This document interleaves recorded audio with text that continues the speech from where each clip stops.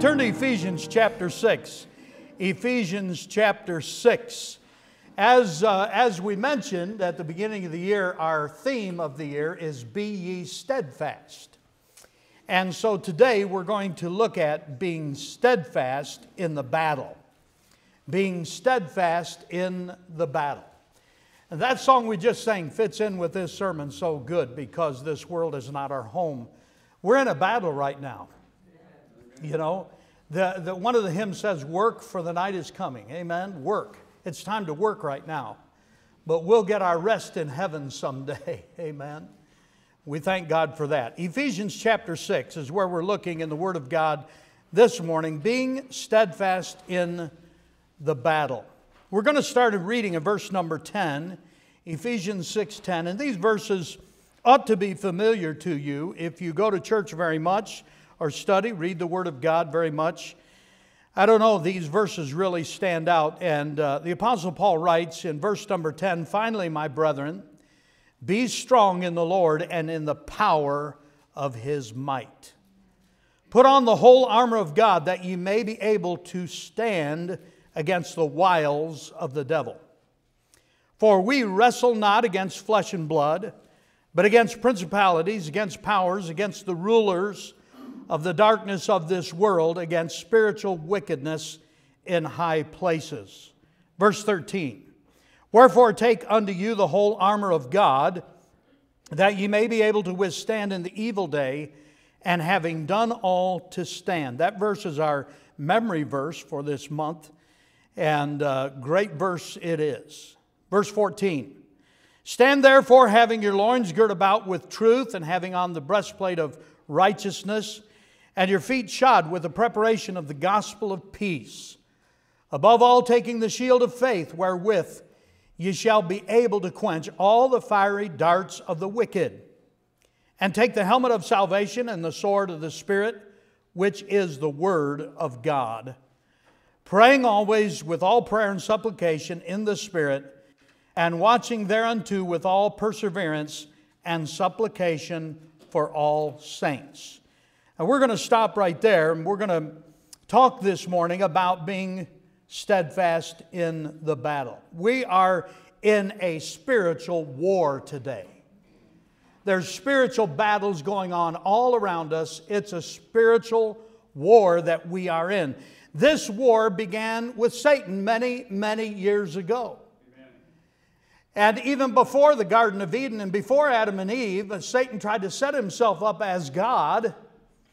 And God had to kick him out of heaven and put him in his place, and the battle began. And then when God created man and woman, and then Satan tempted them in the garden, it was part of this battle. And the battle has gone on for thousands of years. And it continues to go on today. You need to be aware, and you need to wake up to the fact that we are in a battle. You know, some of these battles, Satan wins. You know, Satan does win. I mean, with Adam and Eve, he won the battle. Amen? But I thank God that we know that God's going to win the war. Right? He may win some battles. He may get his way here and there. But in the end, we know, like they say, we've read the back of the book, and we win. Amen? God will win the war. The illustration is given throughout Scripture of this battle that's going on. And I think one of the greatest illustrations that we can look at is the book of Job. Wow, what a book Job is. I'll be honest with you, when I was a young kid and I read through the book of Job, when I was a teenager, I read through the book of Job. I never really did understand it until I lived some life. You know what I mean? Until I got some life behind me, and some years, and some struggles, and some trials. And it's like every time I read the book of Job, it is more alive to me than ever before. When you go through trials and tragedy, go to the book of Job. Now, Satan came to God and said, you know, you've got this all sewn up and everything's okay, and what about your servant Job? And God said, well, you can test him. And Satan said, okay, I want to test him and try him. And God said it's okay, and He sent the trial and test to Job, and thank God he passed the test. Amen? Now, it wasn't easy for Job.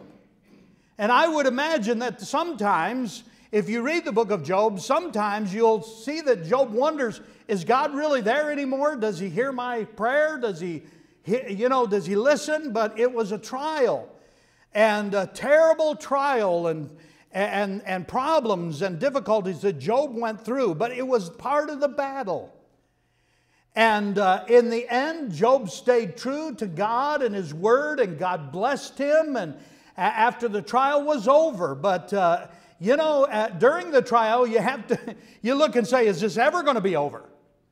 Is there going to be light at the end of the tunnel? And God says, yeah, there's light at the end of the tunnel. You must stay in there and keep on and not give up and have faith in God. We see that. But we need to prepare ourselves. God prepares us for the battles that's coming in life. You know, the Boy Scouts always had that motto of their thing, being prepared for whatever was coming. You know, the Christian needs to have that same type of thing, as being prepared for the war and the battle that's taking place in our lives and around us in the lives of others. So we need to be prepared. So I'm going to take these verses of Scripture and break those down. We're going to look at each one this morning and get something, I hope, that's going to help you from God's holy word. Number one is this. First of all, is the exhortation. The exhortation in verses 10 and 11. Let's read those again. He says, finally, my brethren, be strong in the Lord and in the power of His might. Put on the whole armor of God, that ye may be able to stand against the wiles of the devil. Now, as Paul is writing to this church in Ephesus, and from all indications that we can find, that the church in Ephesus was a strong church, was a pretty good sized church. Ephesus was a seaport, a port where they used a lot, and so there were a lot of people there. And by the way, the church at Ephesus is also addressed in the book of Revelation. One of the 7 churches is the church at Ephesus. And he talks to them at that time. But here Paul is writing to them, and he's exhorting them to stand fast in the Lord. He gives, in the book of Ephesians, we find that as Paul is talking, there's some great verses in this book of the Bible about some of the attacks upon the church and things that were coming their way. And Paul admonishes them and exhorts them to stand for God. And here he comes to the end of the book here in chapter 6, the last chapter of this letter he's writing. And he says, finally, brethren. In other words, I've said all of these things building up to this. Finally now, here's what we're going to talk about. My brethren, be strong in the Lord. He exhorts them to strength. Be strong, but how? In verse number 10 there. Be strong in the Lord. He's not talking about going to the gym and working out. He's not talking about exercise of the physical body. He's saying be strong in the Lord. We find today, it seems like so many people are so excited and so worried and so important to them to go to the gym and work out and keep their body in shape. But what about their spiritual need? And what about their soul and their spirit? Amen? We need to be strong in the Lord is what he's talking about here. Go over to Ephesians chapter 3. Go over to chapter 3 and look at verses 20 and 21. Ephesians 3, 20 and 21. Now unto Him that is able to do exceeding abundantly above all that we ask or think, according to the power that worketh in us. Unto Him be glory in the church by Christ Jesus throughout all ages, world without end. Amen. The power that worketh in us. That strength that we have in the Lord. And I'm going to tell you today, there's only a couple ways you can get that strength in the Lord, and that is being faithful to the house of God. Amen. Somebody say amen right there. Amen. Being faithful to the house of God. Hey, if you quit going to church, you're going to start losing your strength. You're going to start giving in to the devil and temptation. By staying in the Word of God. Amen. You've got to read and study and memorize the Word of God. How important the Word of God is. It's like our food every day. It's like our intake every day for our spirit and our soul to be strong in the Lord. We've got to have the Word of God. So know God and know the Word of God. And that really goes together, because if you're going to know more about God, you've got to know more about His Word. This is what He left for us. This is what He wrote to us. Be strong in the Lord, He's admonishing us, and in the power of His might. Put on the whole armor of God, and we're going to look at the whole armor here in a minute, that ye may be able to stand against the wiles of the devil. It's not just strength, but it's stamina to continue to stand. You cannot stand without this armor that he's talking about, because you're going to get attacked. We're all going to get attacked, amen? We're all going to get attacked by the devil and by the flesh and by this world. And so if you're going to stand, you've got to pay attention to these things.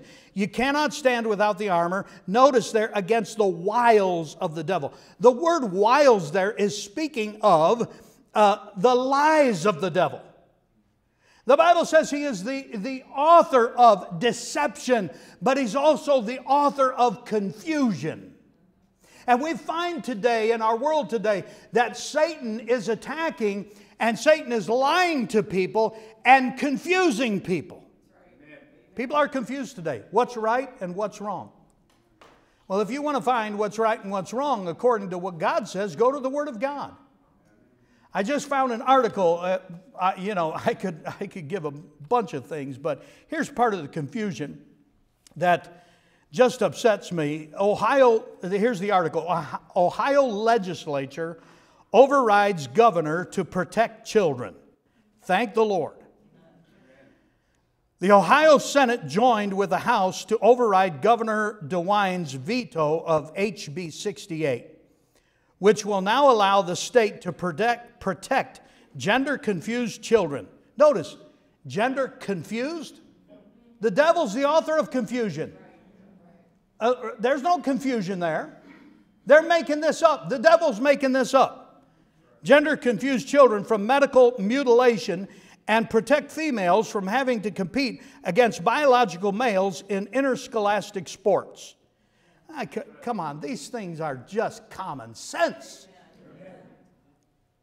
The SAFE Act, by the way, the SAFE Act was put together by a man that was voted in that is a Baptist pastor. And he saw the need and he ran and he won. The SAFE Act specifically bans physicians from administering mutilating puberty blocker, hormone treatments, and gender surgeries on children under 18. Why do we even have to say this?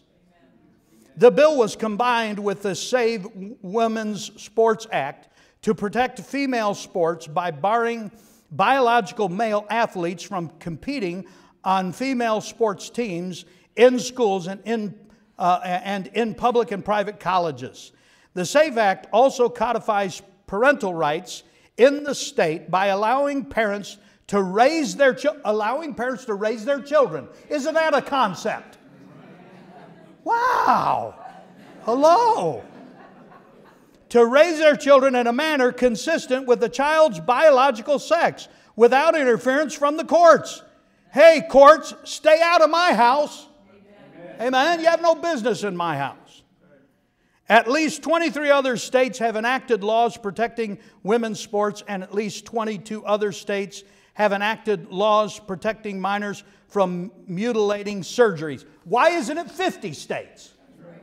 I mean, what's wrong with us today? You talk about the wiles, that's what he says here. The wiles of the devil. Why? It's crazy. It's unbelievable, just unbelievable lies that the devil tells. And yet I heard just recently of a church, a pastor friend of mine called them up to ask them, what do they believe? It was a Methodist church. Said, what do you believe? And the guy was very, very excited about telling him how we accept everybody, and we're okay with same-sex marriage, and we're okay with transgender, and da-da-da. Why didn't he tell them we believe the Bible? Why didn't he start with the Bible? Why? Because they've thrown the Bible out. And it's sad when churches are doing this today. We're losing our minds today. Why? Because of the attacks of the devil. Hey, listen. I hope to wake you up and to shock you in the place where you've got to be strong in the Lord. You just have to be. It's craziness out there. I mean, if you don't get strong in the Lord, you're going to be sucked in by this stuff. And you're just going to follow this stuff. And yet we see it more and more. Let's go on to verse number 12. For we wrestle not against flesh and blood. Don't you feel like you're in a wrestling match sometimes? Did you ever get in a wrestling match? I remember my brother and I, we wrestled every night, right? Before we went to bed, we had to wrestle, you know. And we got in trouble when we started wrestling my sister. But anyhow, we would wrestle, you know. And so then I got into I don't know, it was grade 7 or grade 8, and the gym teacher wanted us to wrestle, and I thought, yeah, I can wrestle, you know. And the first match I got into was this big redheaded kid, and he was mean, man. He had a mean face and a mean look, you know. And I'm like, you know, I'm trying to be, yeah, those redheaded guys you better watch out for. And so I was ready, and I was thinking, now what's going to happen here, you know, and so the guy said go, and he came at me, and his shoulder hit me right in the nose. Bang, like that. Well, my eyes blurred, and I was trying to, you know, keep this guy off of me so I could get my eyes back and see what was going on, but my eyes were all watery, and my nose started bleeding, and man, he threw me down, and I'm like, just let me get my sense back here, you know.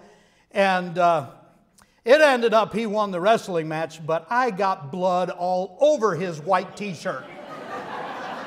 I walked away like, that's my blood, you know. The next time I was more prepared, you know, and I beat the guy. So anyhow, here it is, the wiles of the devil. Hey, we are wrestling against an enemy. For we wrestle not against flesh and blood, but against principalities, against powers, against the rulers of the darkness of this world, against spiritual wickedness in high places. Wow, what an explanation here, right? We're not wrestling against flesh and blood. Turn over to 2 Corinthians. It's not too far away. Just back a few pages. 2 Corinthians chapter 10. 2 Corinthians chapter 10, verse 3, 4, and 5. 2 Corinthians 10, 3, 4, and 5. Here's what he says. For though we walk in the flesh, we do not war after the flesh. It's not a physical wrestling match. It's a spiritual wrestling match, right?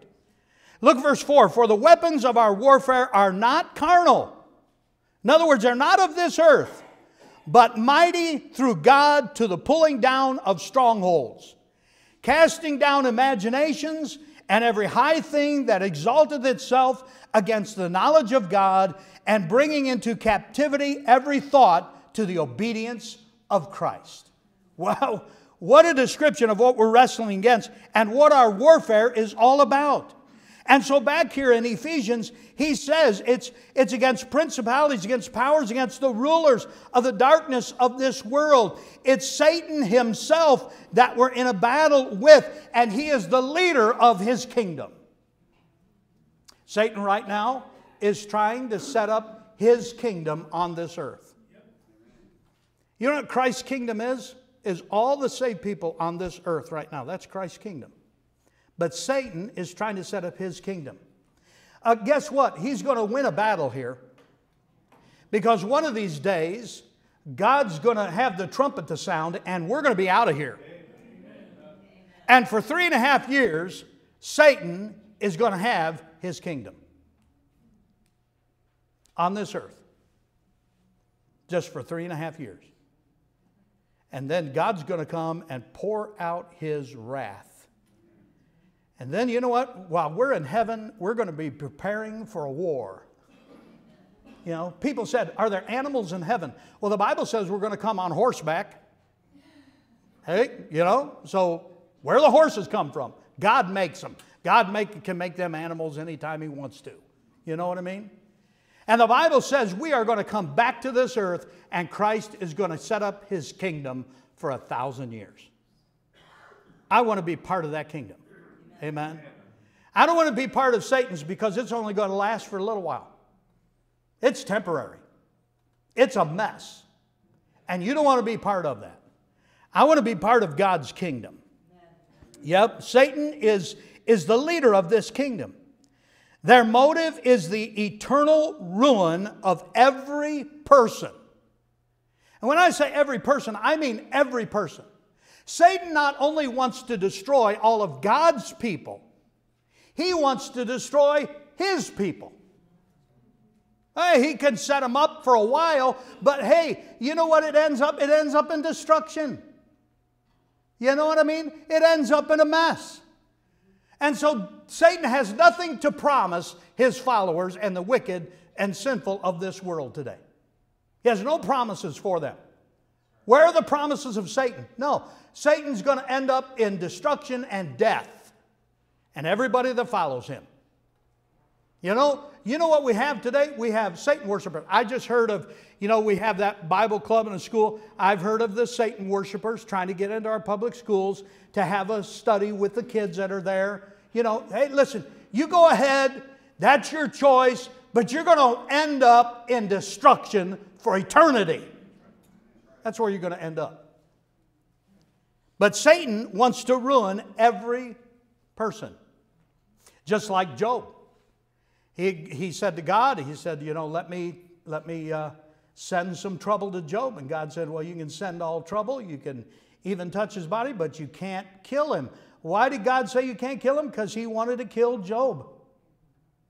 Hey, listen, if you're saved here today, you know what Satan wants to do with you? He wants to kill you. He wants to destroy you. It's happened down through the centuries of time.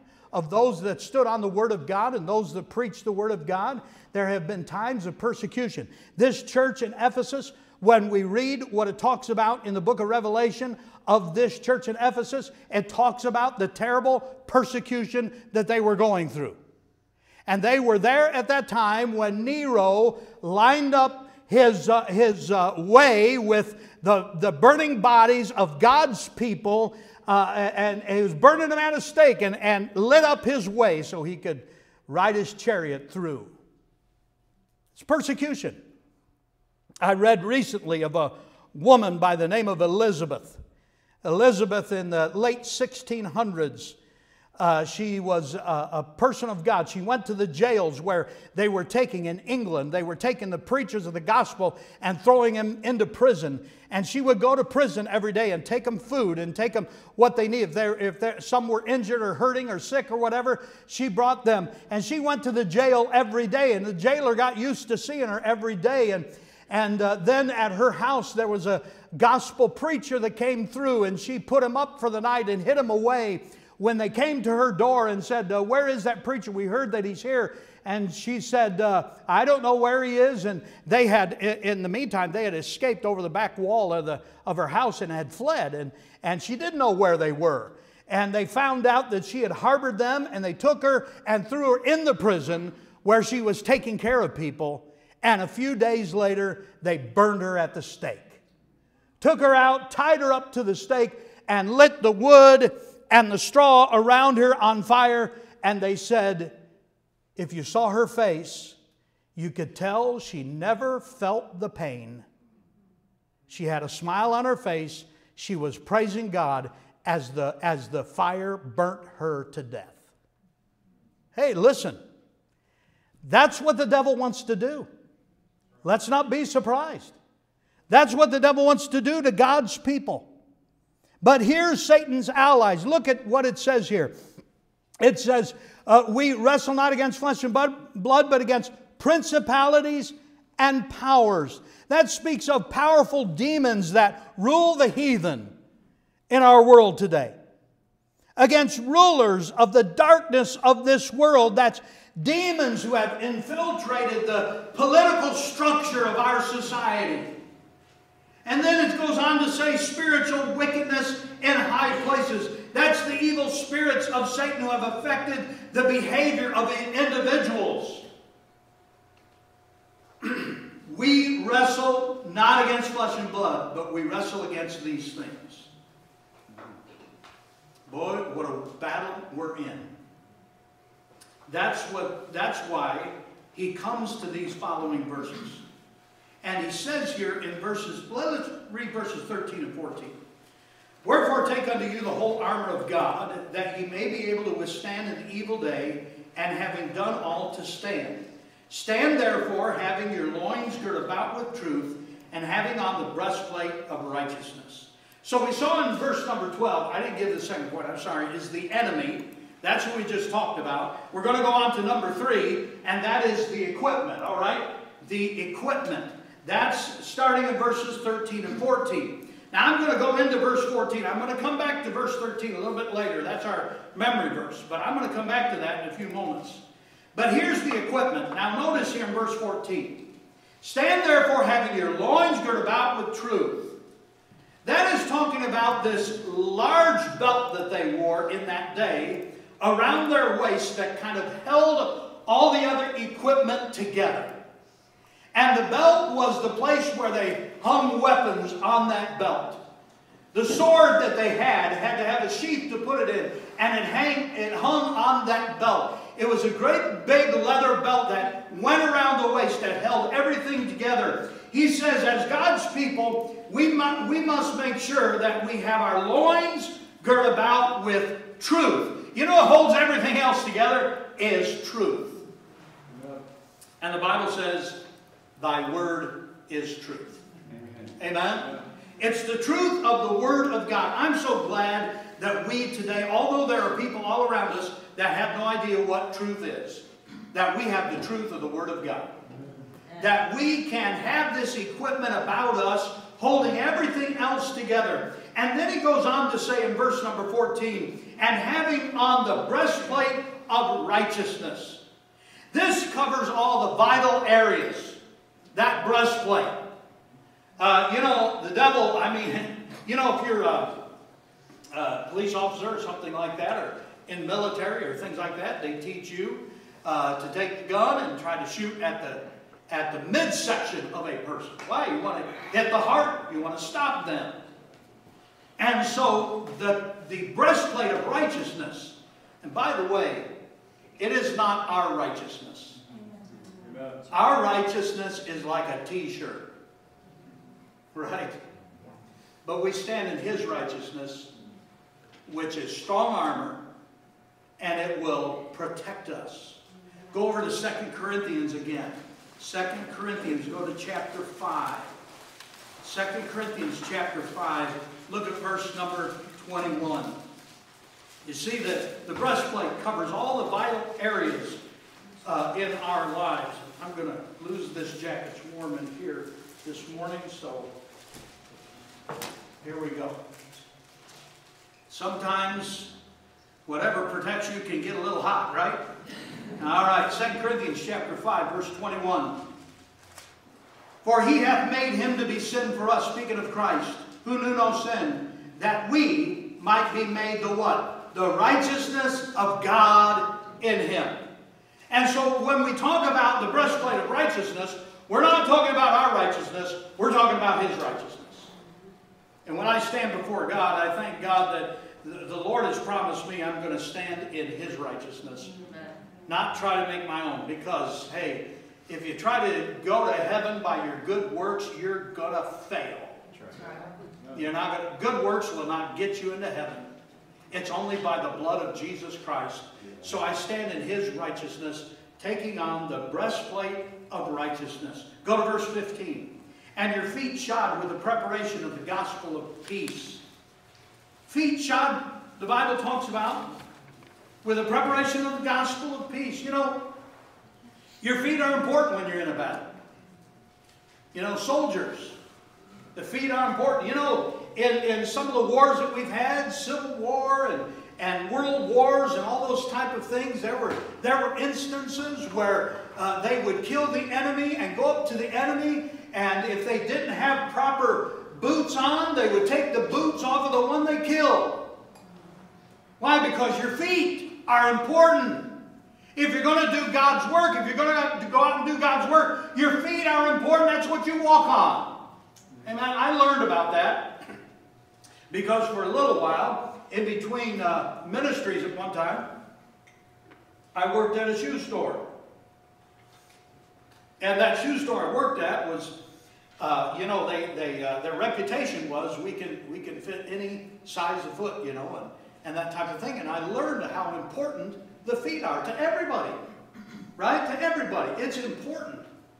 And what you wear in your feet, I learned that recently when I had ankle problems that I had, you know, and trying, man, I could hardly walk. I was having all kind of problem and plantar fasciitis and all of that in my feet.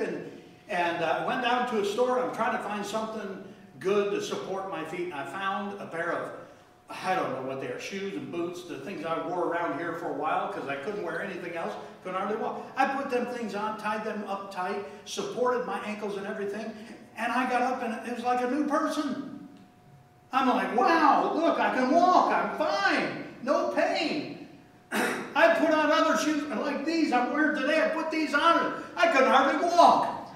You know, feet are important. The Bible says, your feet shod with the preparation of the gospel of peace. Why is the gospel talking about the feet? Because we are to take it to the world. Amen? Amen? And we've got to be able to go. So these things are important. Verse 16. Above all. Notice he says there. Above all. Usually in the Bible, things are listed in priority from the first to the last. But Paul does a little different thing here. He talks about these other things, and then he says in verse 16, above all. Right in the middle of it here. Above all, taking the shield of faith. Wow, how important the shield is. Wherewith ye shall be able to quench all the fiery darts of the wicked. The faith. You know, this shield that they talk about was big enough to hide behind. I mean, it was a big shield. Now, we're talking about a little thing like that. That was used for something else. Taking the shield that you could hide behind. You could get behind that. They could put those shields together and it was like a wall when they came up to the enemy. And, you know, the enemy was on their, in their castle or whatever, and they were shooting down and all, and they would put those things together to go up to fight the battle. You know, I saw a picture. I was looking up the definition of a word. I can't remember exactly what it was, but the picture was that it was like the shields. When they got close to the wall, those soldiers would take their shields and put them over their heads and lock them things together so it was like a roof protecting them. You know, the ones on the top were trying to throw down rocks and shooting arrows and spears, and it was like a roof over the top so that they could get up to the wall and then be able to scale the wall as the